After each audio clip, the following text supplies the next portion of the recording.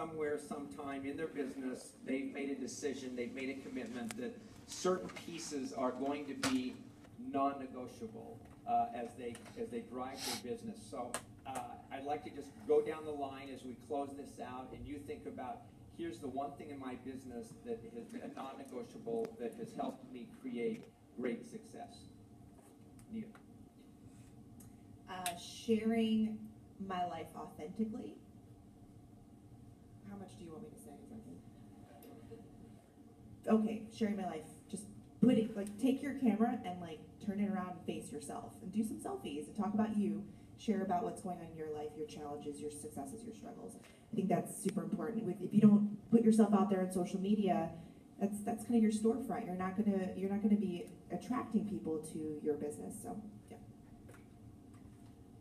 I think treating my business like a business. I think a lot of people want the results that some of us have had up here, but you treating your business like a hobby, and you're not taking this very seriously. And I think so if you treat your business like a business, you've got business hours, you know, not just checking messages like here and there, but you have business hours, you have things that you do, you work from a list every single day, and legitimately treat this like it's a storefront that opens and closes every single day, and you are going to show up for it and do the activities. You're going to have tremendous, much more success than treating it like a hobby. I have two. Number one is never, ever, ever comparing yourself to someone else. And I know that it can be hard to sit there and hear someone share numbers and say, oh, I recruit this many, or I hit this many Success Club points, or I invite this many. But the truth is, you don't want to do what someone else did because you're a completely different person and you appeal to a completely different audience. And it is the biggest time waster to compare yourself to someone else because even just the 10 of us sitting here, we're all so different from such different backgrounds, families, everything. I could never have the same success that Amy has or Lindsay has or anyone else up here because I'm not them. You want to do you, and you want to do you really, really good. And it's only going to harm you if you're looking at everybody else's papers. So keep your blinders on, and your non-negotiables every day, your 3 vital behaviors times 30, and only do you. No one else does you as good as you do. Yeah. I would say for me, since I'm such a, I always have 10 things going on. I'm an Aries. I'm very into multitasking. I have to have tons and tons of stuff happening. For me, just really focusing on the task at hand.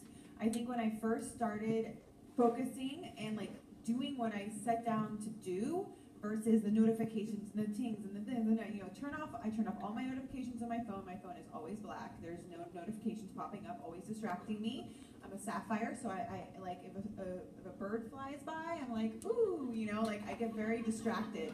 And so I remember the first time I sat down to be a focused worker and be productive, I closed every single tab except for my email, and I just went through it, and I was like, oh my god, that took like 10 minutes versus like 5 hours. And I was able to start working faster and faster and faster and faster, and then I was able to start actually living my life and working versus being stuck on Facebook for 24 hours a day. You're on Facebook 24 hours a day because you're not productive, not because Facebook is sucking your time. Just remember that. So for me, it's probably been, I think, staying in a constant state of growth, not becoming complacent. It's easy in this business. You achieve milestones that you never thought you would achieve. Obviously the financial side of it's ridiculous, but I always want to remember the girl who I was 6 years ago who was lost, and that's the girl that I'm speaking to, and I grow on her behalf because I know the more that I personally grow, the more I can pour into those people that I'm blessed to come across and pay that forward, and I just want to continue to be on that path with this. So I think it's there's two things. I think having a plan is so important. You just can't go through this business just sort of winging it. Challenge group here, Monday I'll start doing a sneak peek, next week I'll run a free group. You really have to sit down and have a game plan for your business that you duplicate every single month so you get into a rhythm that you can teach. But then also, I believe that you have to have belief in yourself. And you have to say, against all odds, against all things that have happened in my life, no matter what I look like, no matter what my shape or size is, you have to look in the mirror and say, I believe without a shadow of a doubt I'm going to be successful. I don't know how, I don't know exactly what that's going to look like, but I just know that God created me to do something bigger, and I don't know how I'm going to get there, but I'm going to keep going because I just know that it's within me to do something great. And I think when you believe and you have a plan, then you're going to be led on that right path and you're going to have success.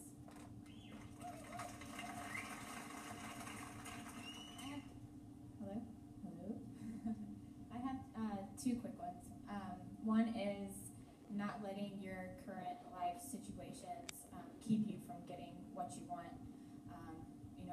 I got up here to where I am now, being very, very pregnant last year, and there was a minute when I said, no one's going to take me seriously, everything's going to go downhill, like it's just going to be a mess, but I had to kind of gather myself and say, no, I'm going to let this be my story, and let your current life situations, whatever it is, help you mold your story and share all of it, share the heck out of it, because there's so many people out there that can relate to you, and I mean, that's when my business took off. I thought it was going to be like this fitness superstar at one point, and no, it turns out I found all of my, people, the people that related with me the most is when I, went through my pregnancy and all that good stuff.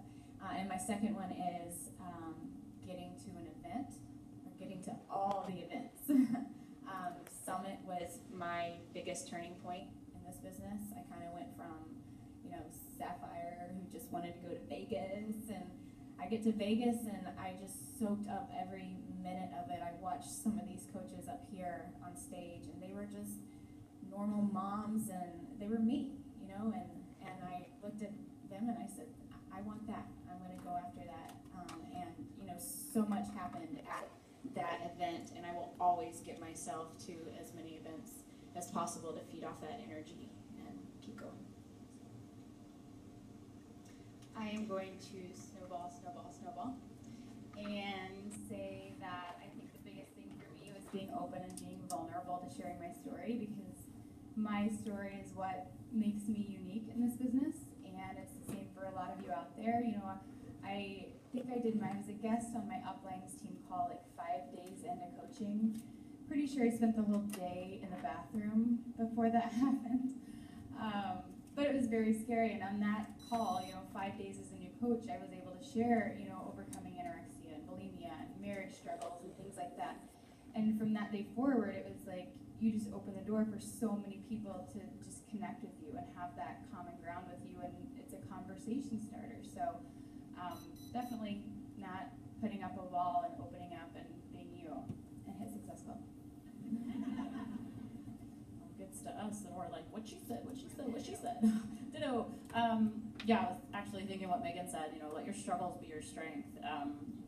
This is life, you guys. Like, people are unfortunately going to die. You're going to have relationships, crumble. But what you can do for you, you have to work on yourself. You have to fill your cup and grow inside so that you can pour into others, and you can, be the best friend to your, team, or whoever, your spouse, whoever that is. Just honestly show up every single day, no matter what. There's going to be a lot more hard days than there are good days. But just honestly, really, show up every single day. I mean, that's what I've done. Do I not have the hardest job? I have to sum it all up, but 7 of us did a Success Club, a group thing together. I don't know if any of you guys were a part of that. But yay, that was so much fun. But one of the things that we ended with our little live, see, I'm so bad at that. What is it, Hangout? Is that what we did? We did Hangout. And I had mentioned that I want you, or you should, as brand new coaches or coaches just getting your feet wet, is to be able to stand on a stage just like this, with your shoulders back and your head up, saying, I am a Beachbody coach, and I am so proud to be one. You are so different than anybody else. And so it's not just a matter of you being a part of an MLM or network marketing. You are a coach. You are changing lives. You are saving lives. So put your shoulders back. Be proud of it. Scream it from the rooftops, and let people know what you do, because otherwise they're not going to know. And so they're going to go to the next person that is going to scream it out, probably one of these 9. So you be the person to scream it out for them to go, I want that enthusiasm in my life, and so that they come to you and become a coach on your team. Awesome.